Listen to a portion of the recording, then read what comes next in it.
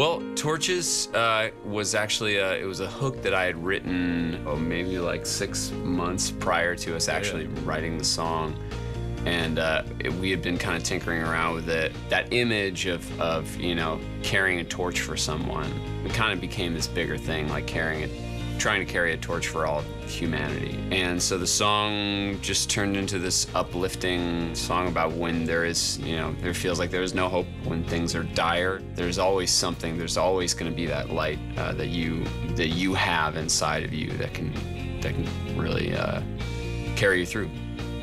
Do you like what you watched? Really? Really? Do you like it? Okay, cool. If you do like it, go to the Music Choice app and you can watch more.